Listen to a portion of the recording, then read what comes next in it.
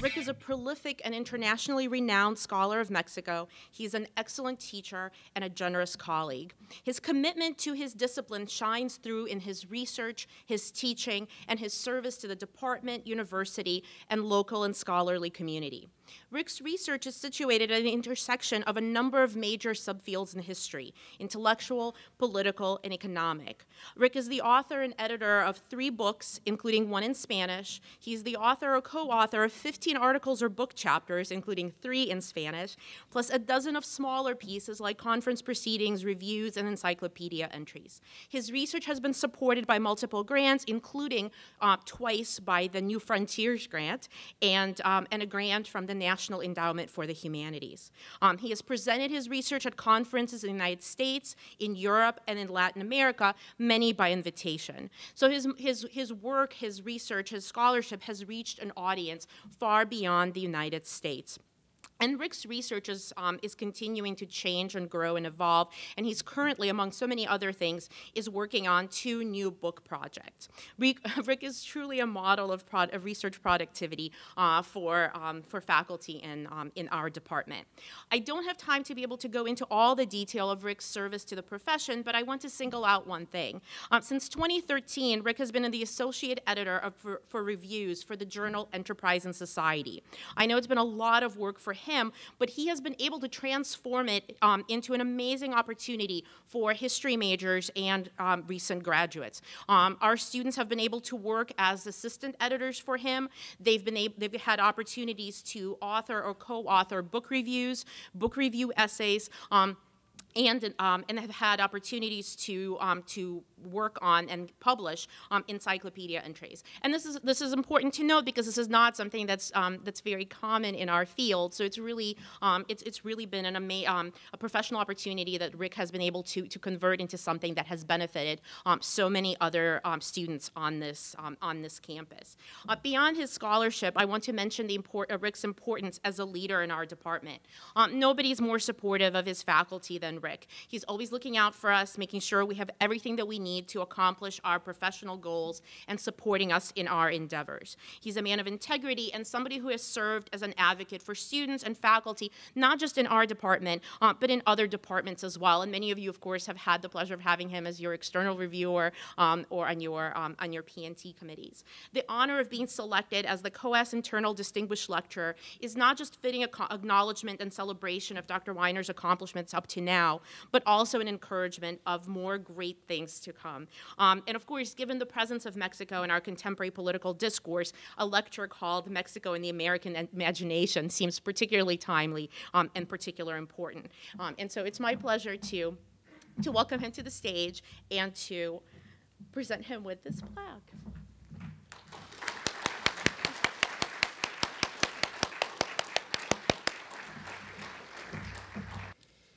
Well, I want to say thank you for that generous introduction. Thank you so much. And I also wanted to say thank you for selecting me to give this lecture. It's a great honor to be recognized by one's colleagues. So thank you very much for that. I also wanted to say thanks to the history department for all the support I've received from it over the years. COAS faculty, because they've listened to my talks over the years and we've bounced ideas off one of another. Also, the support I've received from ORES and RESP and the whole grant system here. I mean, I really wouldn't have been able to pursue research to the extent that I've been able to without all this great support. So I just want to say thank you very much to my colleagues in IPFW for that. This talk, I had to do some reflection for this talk. What I started reflecting about was that we've seen recently a lot of visibility for Mexico. And from the Republican primaries to the recent capture of the drug lord El Chapo and his bizarre connection with Sean Penn, who interviewed him before he was captured, to just a couple of days ago, we saw that in the news that UTEC in Huntington is relocating to Mexico.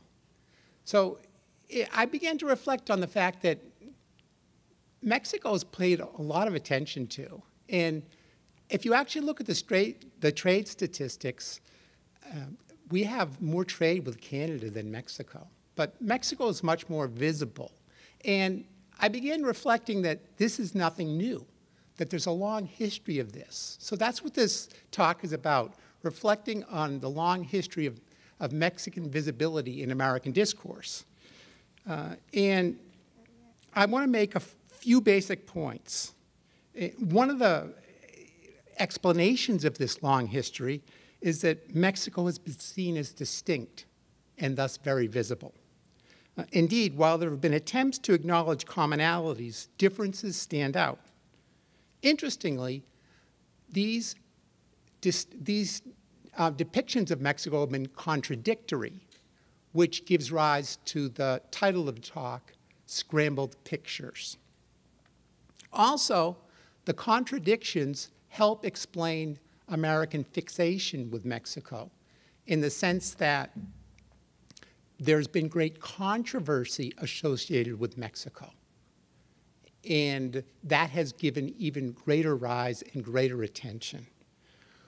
One thing I'm going to develop a little bit in the talk is, to what extent are these depictions of Mexico an imperial imposition? And what I'm going to say is that in certain instances, Mexico has bristled at representations of its nation here in the United States. But sometimes Mexico actually has been an agent of these representations and promoted them.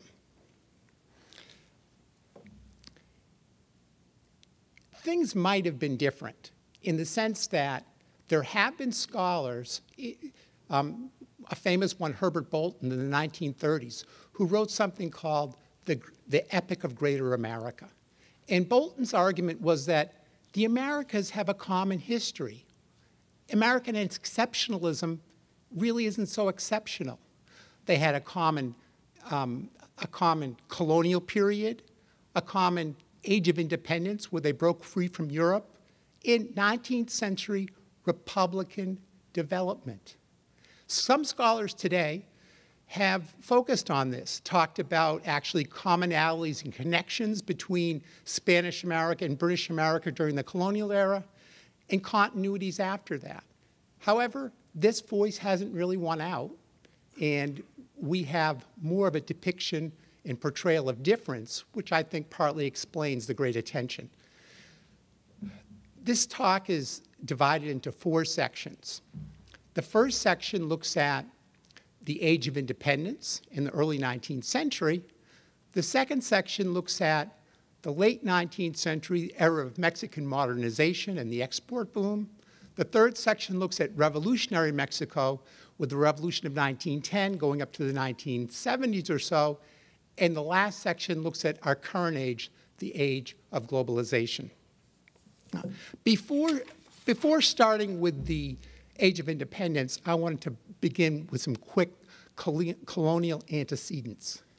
And what we see in the colonial period are 2 developments that become very important afterwards: a concept of desire and a concept of difference. Let me start with desire. As we all know, the largest civilization in the Western Hemisphere when the Europeans arrived was the Aztec Federation. Some have numbered it as high as 25 million. Whatever the case may be, it was far larger than any other civilization. It is a place that Spain colonized. It's where Spain's first center of colonization existed.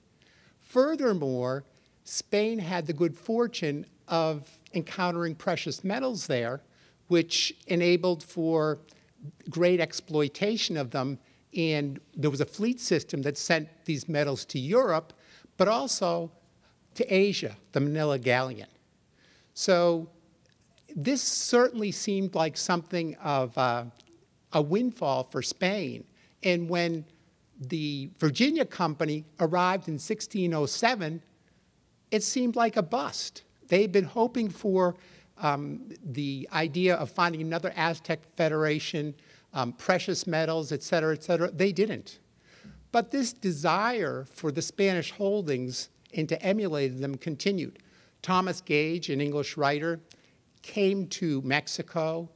He talked about the wealth there, the possibilities there, and he also noted very weak military defense. This idea that maybe we can take this. Britain did take Jamaica from Spain and developed it as a sugar colony. We also had Sir Francis Drake and the Buccaneers working to steal Spanish silver. So this seemed like really the most promising area of the New World at this time. There was also a difference, as I mentioned at this time. The difference was this. Spanish America was viewed as distinct from British America. And to a large degree, this is explained by the Black Legend. The Black Legend was sort of originated by Las Casas, a Franciscan monk who went to the Spanish holdings in the Caribbean and harshly critiqued them in the early 16th century. Now, Las Casas, he may have been a reformer. He may have wanted to do away with colonialism altogether.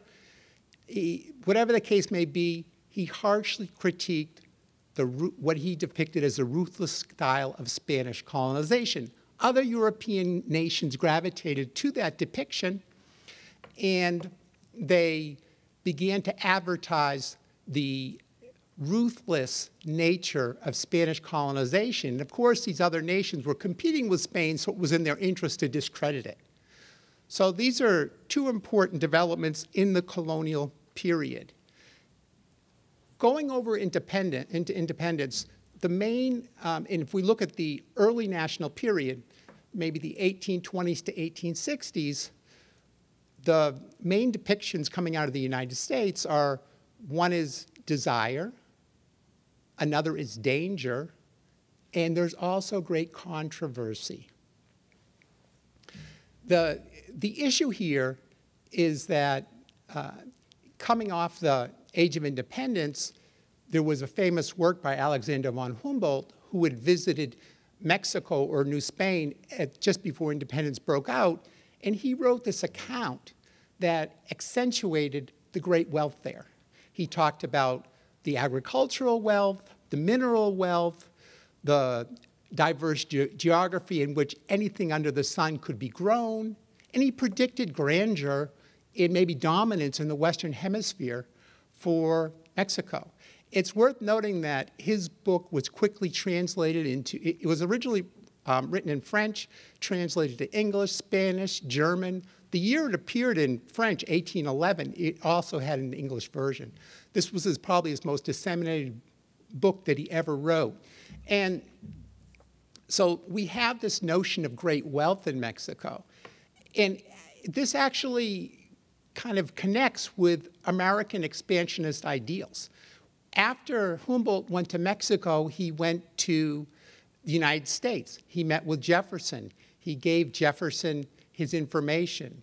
Pike, another American, actually stole some of Humboldt's maps, and there are some who claim that, therefore Humboldt is responsible for the Mexican-American War.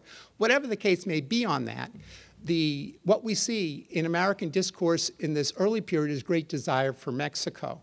Right? There were repeated attempts to purchase Mexico by the United States, by U.S. diplomats. It fit with Jefferson's idea of an empire of liberty spanning across space, not through time, a nation of farmers. We also see during this period multiple filibusters, that is, independent Americans with their independent armies going into Mexico and trying to take, for instance, the northwestern state of Sonora. So we can see some great desire in this period. And also someone like Jefferson didn't think that the new Latin American countries were capable of managing themselves. And along with desire, we see a lot of danger in this period. And the danger, namely, is, from the American perspective, is foreign threats. Mexico is viewed as a weak state that cannot defend itself, and it's going to be carved up, and America better get there first. We can see some of these current concerns with foreign powers as early as the 1804-1806 expedition, Lewis and Clark, that Jefferson promoted as a way to explore the West, but also stake out American interests in territorial rights. If we move forward to Latin American independence in the 1820s, we can see the Monroe Doctrine. Now, the Monroe Doctrine was an American doctrine which claimed that Europe had been kicked out of the Americas, and Europe should not come back, and that there's a commonality here that Europe has been expelled, and these American republics deserve their sovereignty. Europe can have its sphere. The Americas have their own sphere. If we moved forward to the 1830s, one of the big issues about this danger, and again, this danger is about other foreign powers, not so much about Mexico. It's about other foreign powers stepping in. We can see the issue of Texas. Texas breaks off from Mexico in 1835, creates an independent country in 1836, mostly with American settlers. And there's great concern after this on the American part that Britain will step in and become influential because it remains an independent state for about a decade. On the other side, Europe is scared that the United States will step in. And Europe tries to cut a deal with Mexico saying, you recognize Texan independence, and if you do that, we will guarantee that Texas won't be annexed by the United States. So we can see this back and forth concerns on all sides.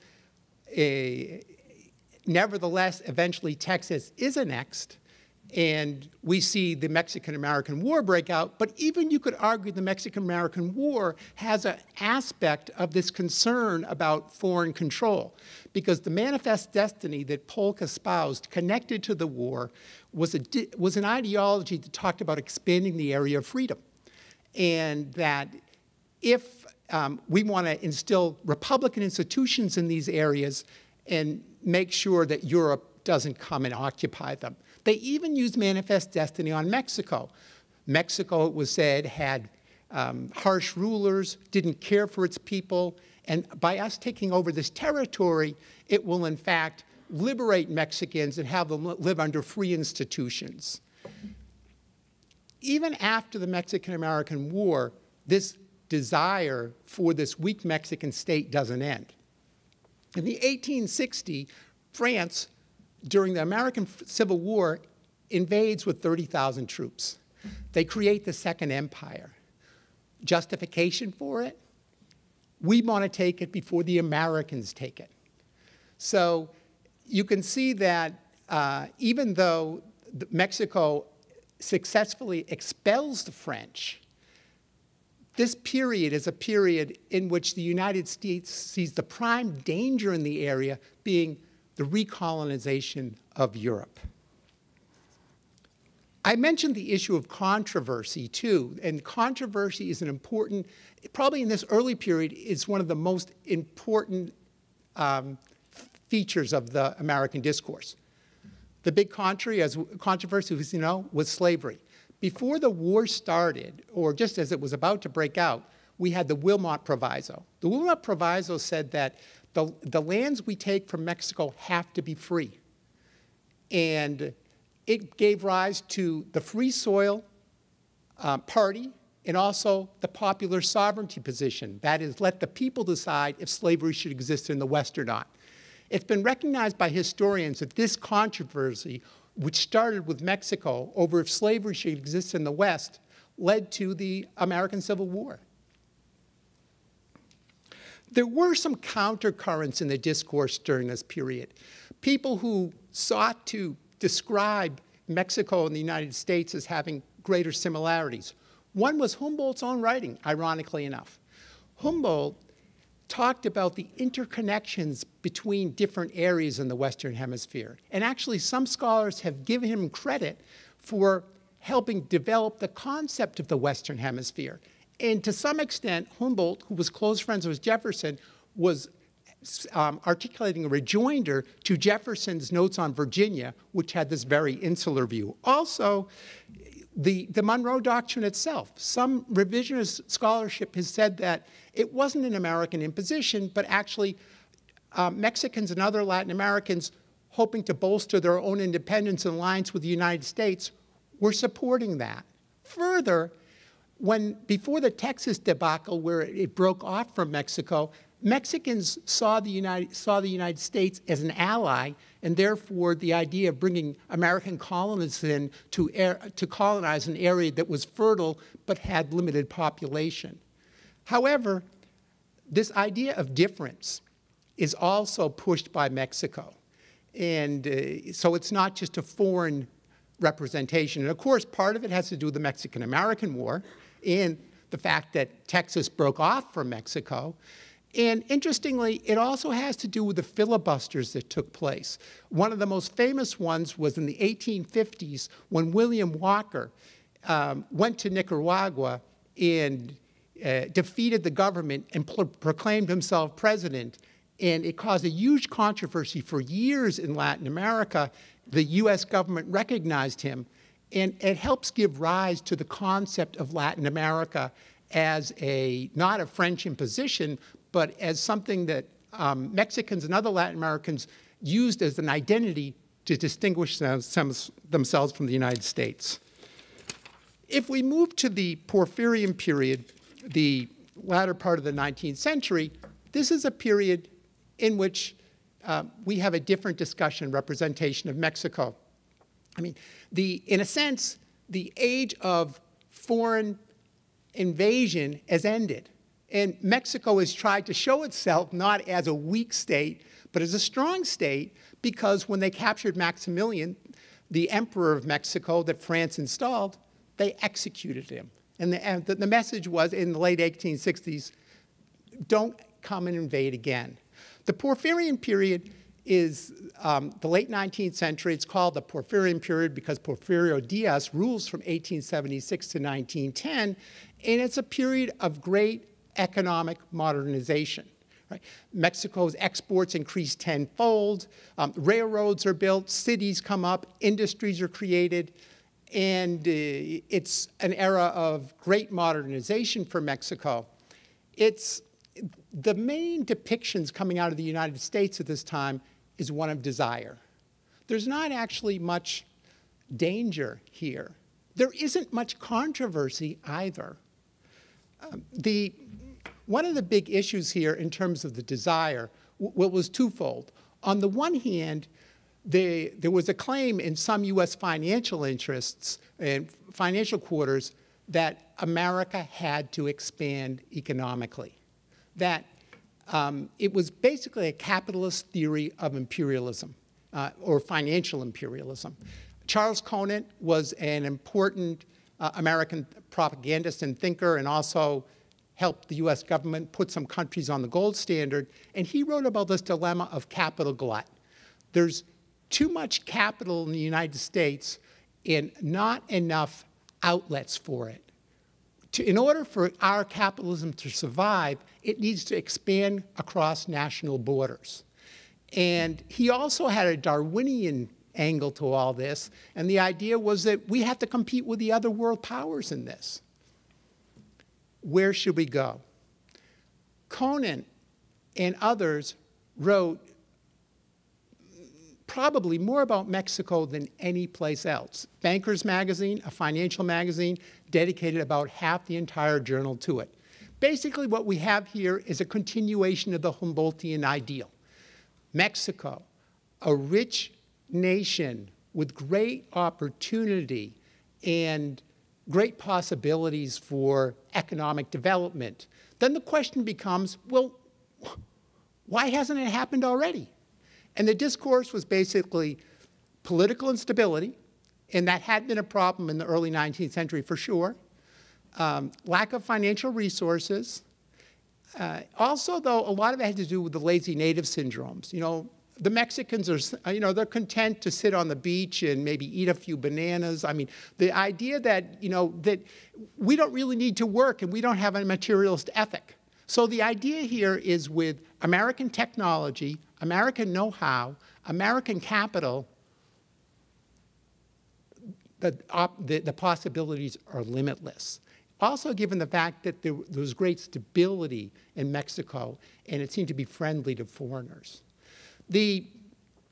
So this is the American discourse, and it's also worth noting that this discussion also talks about the issue of foreigners and foreign competition. The United States, the first place it really advanced in terms of finance capital abroad was Mexico. Some scholars have called it a spillover. American railroads, American mining interests just go across the border. Over half U.S. investment in the late 19th century, foreign investment that is, was in Mexico. And it allowed for a discourse of American triumphalism. Yes, some of the wealthiest investors in the world were in Mexico, the Rothschilds, Lord Cowdray from Britain, but the United States was winning the fight. And they made a big deal out of the fact that there was a loan floated in New York, a Mexican loan, and it was just the beginning, that loans floated London wouldn't be the world's financial center anymore. Also, there was this idea that Mexico was a springboard. There was writing about the open door to China and saying, you know, we've been looking in the wrong direction. Look at all the profits we made in Mexico. South America is next. We're going to push the British out. So this is really a discourse, I think, of American desire, but also American triumphalism, American success. You might wonder about how Porfirio Diaz was represented in all this. Here's a guy who ruled for over 30 years, re-elected perpetually until he was 80, and actually the United States, by and large, at one point he was called Man of the Year. You know, the idea was that he's pacified Mexico, he has modernized Mexico, and there might have been this idea that, you know, this is a country incapable of governance and therefore authoritarian rule makes sense. What role did Mexico play in all this? It seems that actually Mexico, the American discourse was largely in keeping with the Mexican discourse. So what we see in Mexico is the Diaz regime bribing journalists to write good stories. We see Mexico in international expositions and other venues. We see also the creation of this sort of smoke and mirror security force, the rurales, the idea that this is a safe, stable place where high levels of profits can be made. So it was kind of a common discourse, and Mexico probably helped create it. The only difference would be that in this case, we could say that there was a nationalist element to it, and certainly Mexico didn't accept the notion of American dominance, and it did take steps to weaken it, like nationaling the railroads.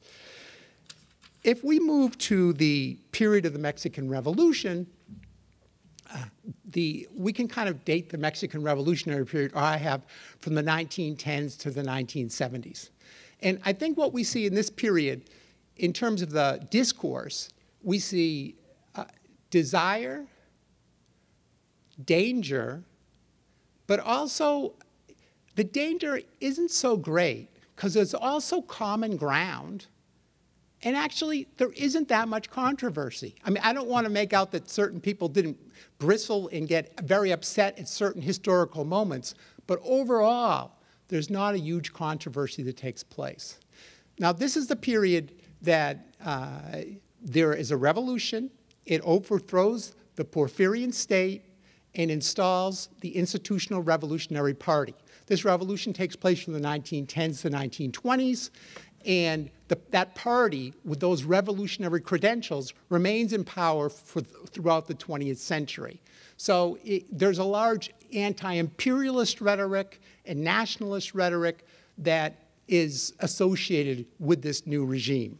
So let me first talk about the dangers that were in this discourse. Well, one of the dangers had to do with, is about anti-imperialism. So with the 1910 revolution, a popular revolution, which 500,000 people died in, we have the construction of the 1917 Constitution. Now, the 1917 Constitution, among other things like social rights, talks about sovereignty, and it maintains that the subsoil rights belong to the nation. The immediate fear is that American oil interests, which have developed really quickly at the onset of the 20th century, are going to be expropriated. And in fact, there were calls for invasion, foreign invasion of Mexico from the United States. The president resisted it.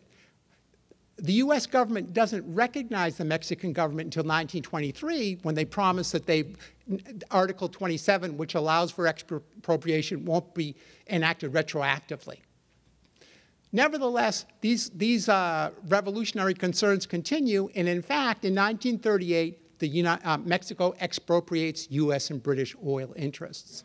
Other revolutionary concerns, Sandino, who was a Nicaraguan nationalist who was opposing the U.S. Marines occupation, went to Mexico. Castro went to Mexico before his successful revolution. So Mexico is associated with this anti-imperialist nationalism. The other concern or danger is, to what extent will Mexico be connected to anti-U.S. global alliances? And we see in World War I, there's a Zimmermann telegram, which is a reaching out of Germany to Mexico, asking for an alliance in exchange for which Germany will help Mexico regain the territories that were taken in the Mexican-American War. We also see, after the oil expropriation in 1938, Mexico trading with Germany, and American concerns about fascism in Mexico, and actually U.S. anti-propaganda films, anti-fascist films that were circulated in Mexico. We also see with the Cold War that the United States is trying to get Latin America on its side through the Organization of American States, but Mexico continually, they condemn U.S. intervention or aid to the coup that overthrew Allende in Guatemala.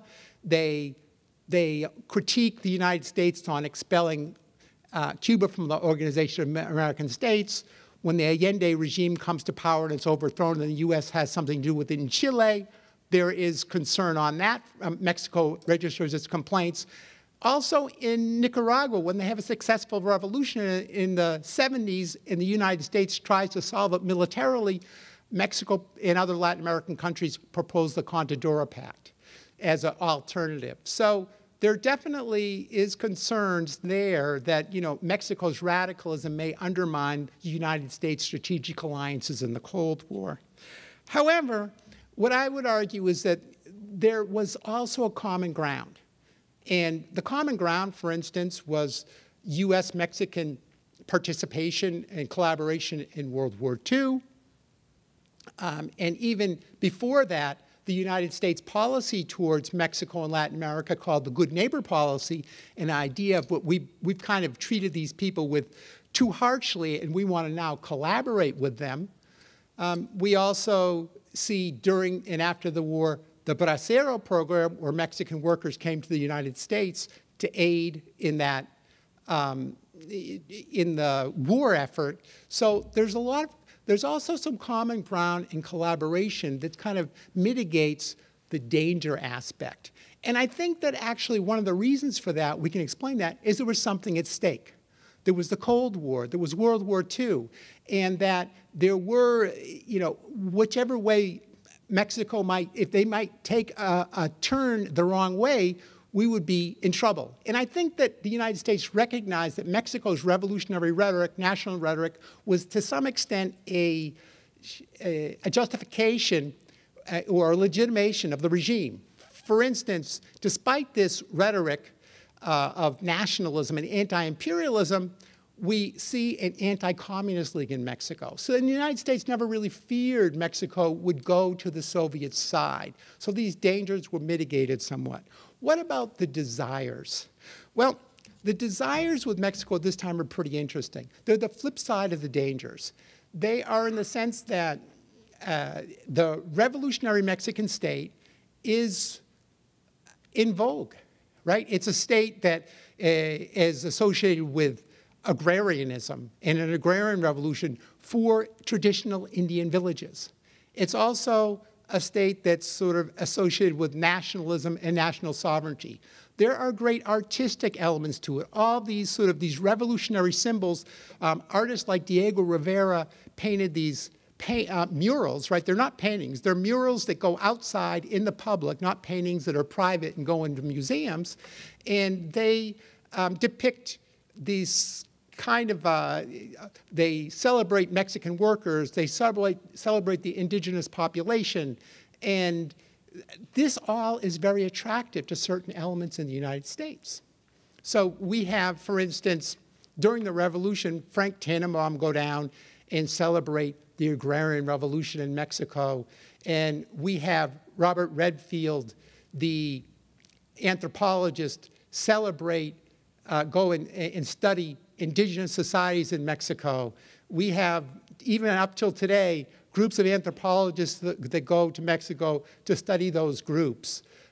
We have, even before that, with the Mexican Revolution itself, some of those revolutionary leaders like Pancho Villa were very seductive, and we have John Reed go down to Mexico and hang out with Pancho Villa and write about him, and Hollywood actually did a film about him.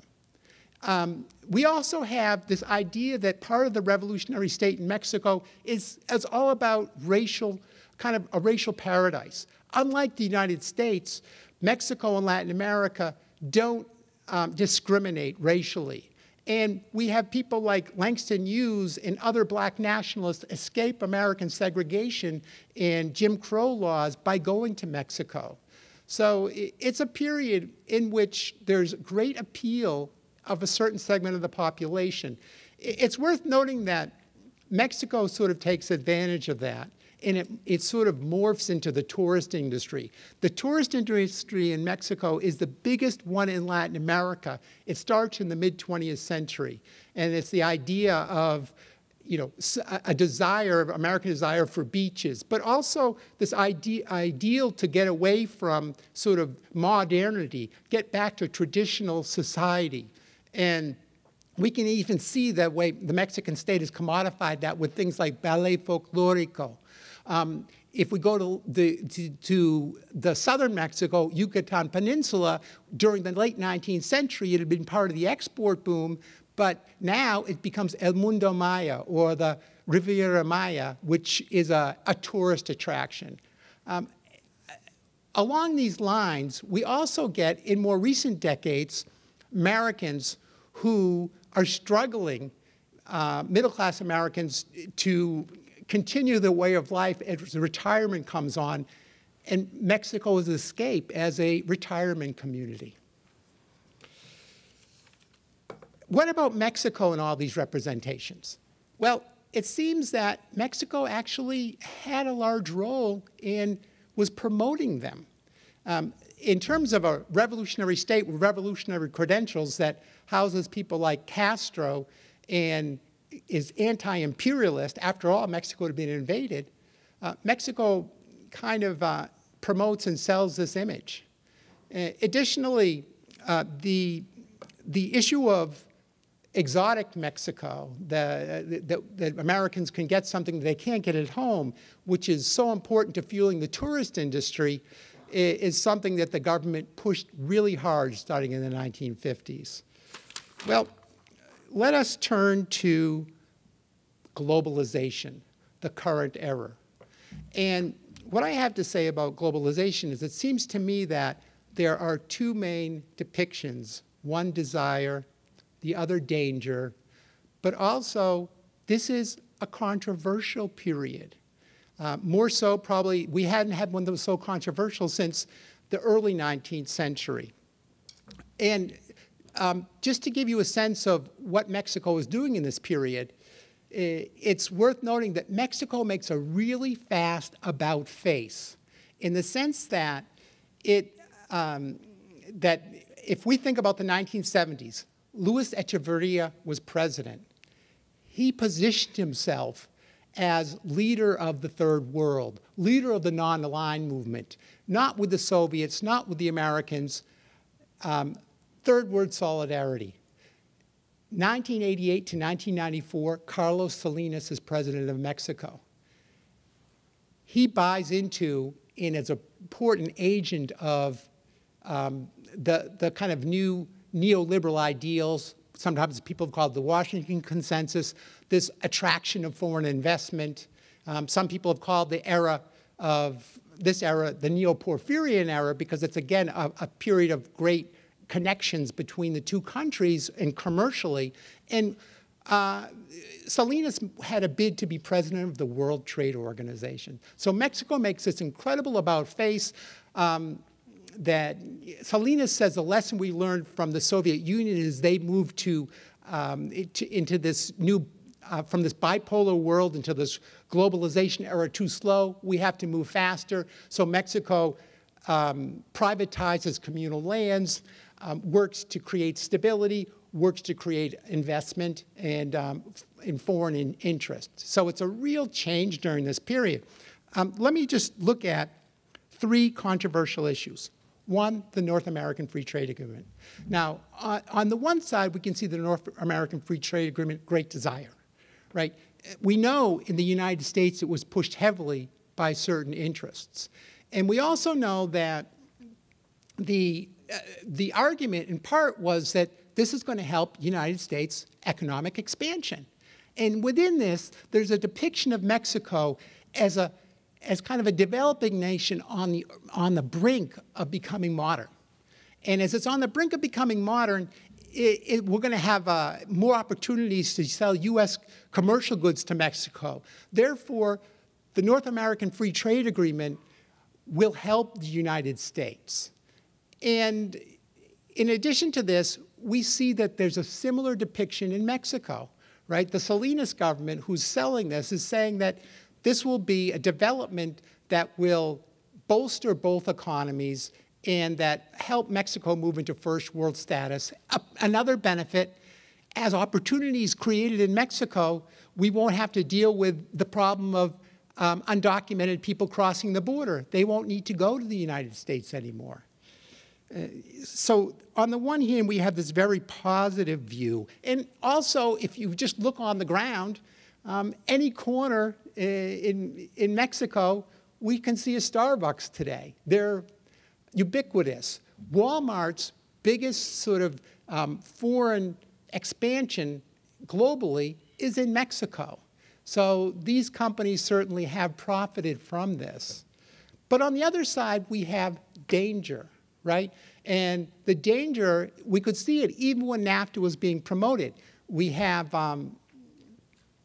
the Ross Perot in the presidential debates in the early 90s talking about a huge sucking sound, right? And the idea that NAFTA would be a job killer in the United States and companies would go south across the border.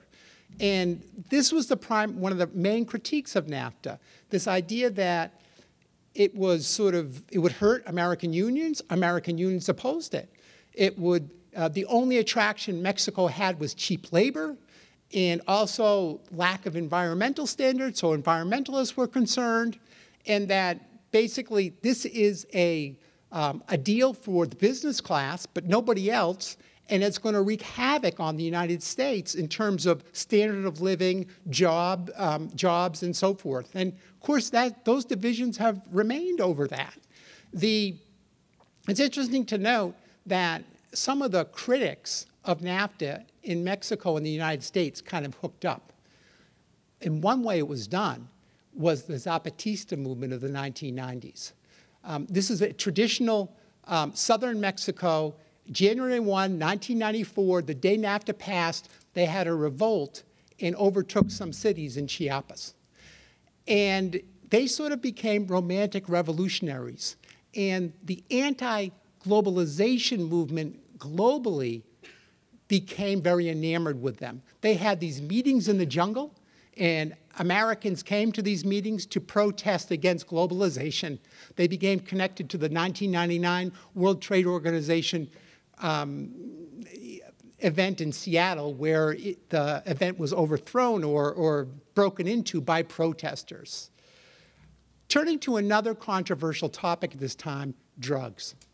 The drug war and the drug expansion in Mexico starts really in the 90s, and it's really exploded in the 2000s.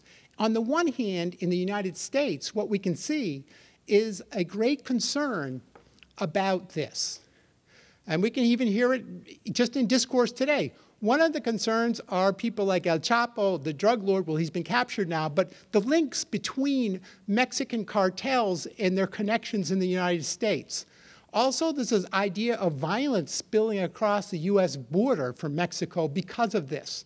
A huge concern, too, is the drugs themselves and addiction in the United States. On the opposite side, I think we see desire. And it's seen in a couple of ways. One way it's seen is through this idea of consumption. Some people who want to say that this is a binational problem, not a Mexican problem that's Mexican wreaking havoc on the United States, say that American consumers are also to blame. If we didn't have those consumers, it wouldn't be happening. Another issue, too, it seems to me, around desire is that there's starting to be different attitudes about drugs. And drugs are being legalized in the United States. So there's this sort of American desire for this Mexican product. The last, on this too, this controversy, you could argue, is connected to El Chapo, the Mexican drug lord.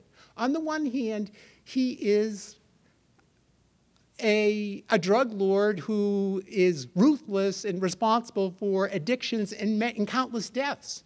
On the other hand, in northern Mexico, he's something of a folk hero who provides jobs, kind of a romantic revolutionary. I'm not sure that's exactly where Sean Penn thought him to be and why he interviewed him exactly. But you can see, maybe seeing a strange analogy between John Reed hanging out with Pancho Villa, the revolutionary, and Sean Penn hanging out with El Chapo. The last point I'll make here is on immigration. Well, immigration, and let's start with the dangerous side of it. Well, the first point to make is that being concerned about foreigners is nothing new. We can date it back to the 1850s with the Know Nothing Party that went after the Irish. If we want to think about the case of Mexicans coming to the United States, concerns, while there were concerns earlier, undoubtedly, they really pick up in the 80s and 90s. And this is part of it is their higher levels of migration because of population growth and because of some destabilization associated with, and job loss associated with NAFTA. And we can see the utilization of this immigration discourse for political ends with the Pete Wilson campaign to be reelected governor of California in the early 90s, and how things weren't going well, and he blamed it on the undocumented people there. And we can see, in general, since then, it's been a prominent feature in American discourse, right? And the idea is that these people are going to bring lawlessness. They're going to be a drain on the U.S. Political and economic system. They're going to be applying for welfare rights, and they're also going to be clogging up our school system with bilingualism.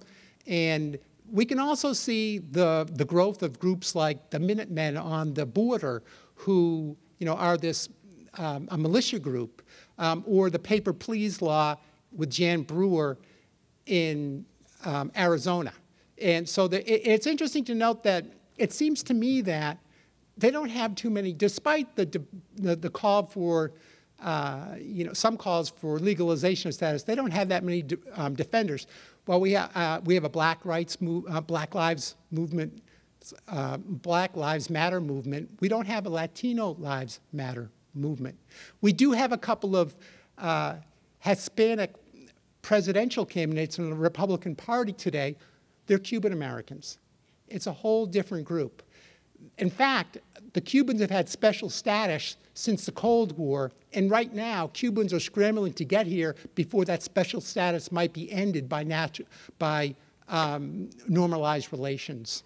On the desire side, or the positive side of this issue of immigration, it seems that the idea is that market forces sort of are the main force in all this. Like, we have a situation in which that basically supply and demand. If there's a demand, workers come to fill that demand. The people who come here have an important economic service. There was a movie that characterized this about California, and they forced out all the undocumented workers, and the whole state shut down. And we can see this too in this kind of more positive depiction of it in some economists' take on the job market, arguing that in fact undocumented workers don't really depress wages. We can also see it in concerns by border governors like Rick Perry. I mean, the question is this: you have an underclass that has been discriminated against and been isolated and marginalized. That we all know the term now, living in the shadows. And the idea is that this isn't good for American society, right? And we don't want to create a two-tier society, and therefore expanding education, social, medical rights is a healthy thing for the United States. At the beginning of this talk, I mentioned that my reflection sort of began upon the fact that Mexico's been in the news a lot lately. And then I reflected that, well, this is actually nothing new. What I hope I've shown is that there's a long history of focus on Mexico, and it's partly explained by these kind of contradictory images of desire and danger, and also controversy, in part caused by divisions within American society about Mexico. Thank you very much.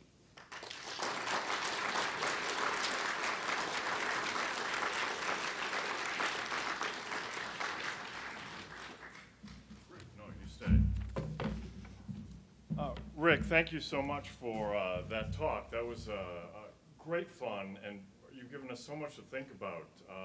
Desire, danger, controversy as metaphors describing our relationship with Mexico and how it's portrayed.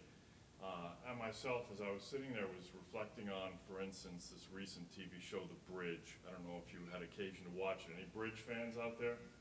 I'm the only one. Two of us. It didn't last very long. It only lasted for 2 seasons recently, but it was very compelling television. And it was about, it took place, the bridge that separates the United States from Mexico in El Paso. And the whole show was about desire, danger, and controversy centered in that kind of city torn in two there at the border. Really compelling stuff. We only have about 10 minutes, but Dr. Weiner is happy to take questions for a few minutes. Yes? I have a question regarding, I guess it's a statement and a question. I'm sorry. It seems that you sort of pass over the conquest of Mexico as just being sort of an isolated event. That, we took approximately 60% of the territory of Mexico 20-some years after their independence. And you mean Mexican-American War, you mean? Right. Okay, okay. Yeah, and it was part of, again, the strategy of Jefferson, as you pointed out, in terms of the Empire of Liberty, of promoting settlement. The Mexican government actually promoted settlement of whites from America into Texas, thinking that would stabilize the situation. They would actually be able to claim it as, continue to own it. I guess what I'm wondering is, it seems that, You know, our whole race relations, our relations towards Mexican Americans or Mexicans in the whole southwestern United States is in part an artifact of the fact that we conquered Mexico and displaced a good portion of that population. 15 years earlier, we attempted the same thing with Canada, which we failed in terms of the conquest of Canada. But that legacy of conquest, and then certainly you made the point that the Civil War was, you know, in part ignited by the new territory that the United States acquired. But I guess I can't help thinking that, you know, this conquest didn't end. You had the penetration after the Civil War, economic penetration into Mexico. I mean, it's really seems to be more of a client state of the United States. And that, I know during the Revolutionary period they talked about that, but it seems like that would be a major factor in terms of how we still view Mexico and the problem of the flood of immigrants coming from Mexico. That's really an artifact of that history of conquest.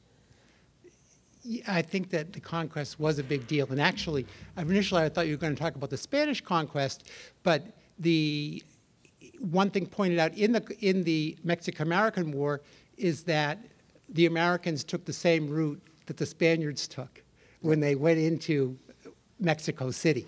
So, which is kind of interesting. So it even goes back further in a sense. I think that these things are consequential. In the Porfirian period, this export boom era, there was a discourse of critics of the Diaz regime who claimed it was an era of peaceful conquest, right, through money.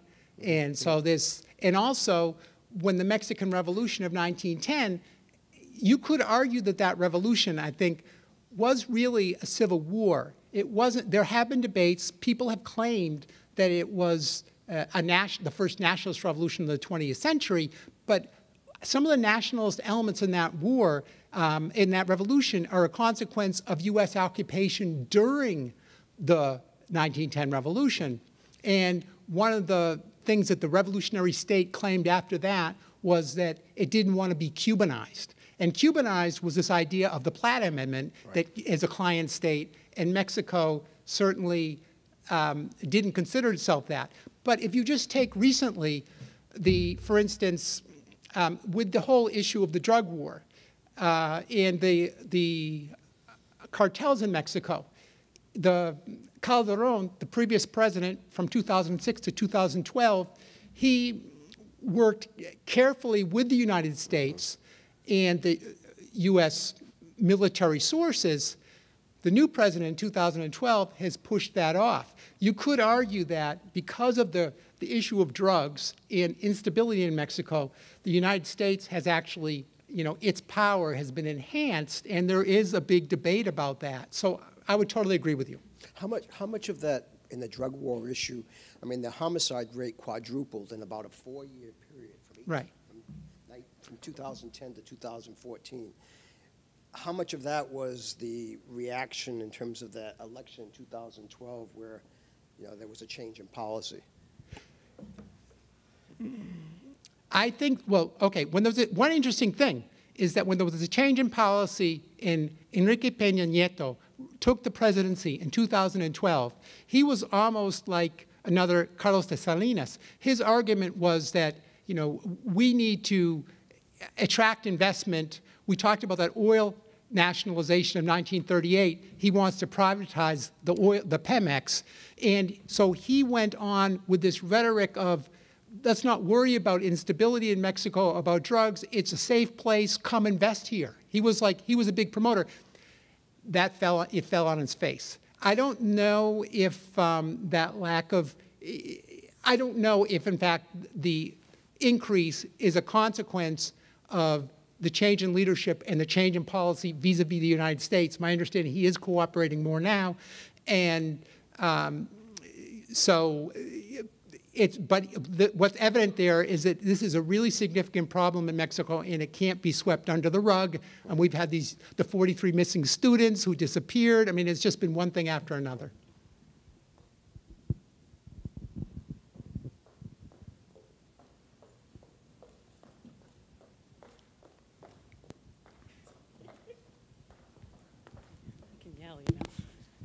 Thanks, Rick. Oh, God. Sorry, I'm not used to microphones. So I want to ask you to talk a little bit more about something that you touched on and Peter even mentioned, which is, when we think of the image of the other or the impression of another, usually race is in there somewhat. And I thought it was interesting you going back to the colonial period when I think of one of the big differences, you mentioned this, between British America and Spanish America was the racial mixing, right? That didn't happen in the British colonies, but in the Spanish colonies there was intermarriage and other things that produced a mixed population. So I guess I'm wondering what role you think that race played in all of that you described, the desire, the danger. Has that changed over the centuries that you've mentioned? In terms of the Mexican elite, if you look at the late 19th century, the discourse was one of European immigration. And, the Mexican elites talked about, if we were like Argentina, they have way less people, but they're all white, like the United States. I mean, that's maybe a little bit of an overkill. It's unfair. And also it's claimed that Mexican President Diaz, who was a mestizo, put some concoction on his skin, and he's lighter when he's later in life. I don't know what it was. But then if you move into the early 20th century, one of the appeals in Mexico was Jose Vasconcelos, who this famous writer, and people like Diego Rivera and Vasconcelos were very popular here in the United States, and he talked about the cosmic race, the raza cósmica, and this argument that this blending of peoples is actually superior to one race groups. And so it seems to me that it's certainly, at different moments, there's different takes on that. On some moments, it can be positive. The idea of the anthropologist going to indigenous country and, seeing traditional ways of life that are a nice alternative to modernity. But on the other hand, I mean, I think that there's been, and there continues to be, this idea of racial inferiority, right? And the idea that this is a distinct group racially, and it's an inferior group, and sort of American and Anglo ways are superior. So, I mean, it's... Yeah, and I mean, do you see that throughout the 18th and 19th centuries as a kind of justification for conquest? I mean, I'm not sure. Okay, a racial... Well, I mean, I guess there's a thing of the white man's burden. In the Mexican-American War, I think my sense is it focused more on the leadership. And I say that actually in the war itself, there was this movement for all of Mexico. And, Polk apparently, when his negotiator came back and only had half of it, I guess that's what he was initially happy with, but he negotiated. But there was this big movement for all of Mexico. But one of the arguments was that, well, how are we going to integrate those people into our society? So it could have been, on the other hand, a deterrent, because northern Mexico, as you know, it wasn't nearly as populated.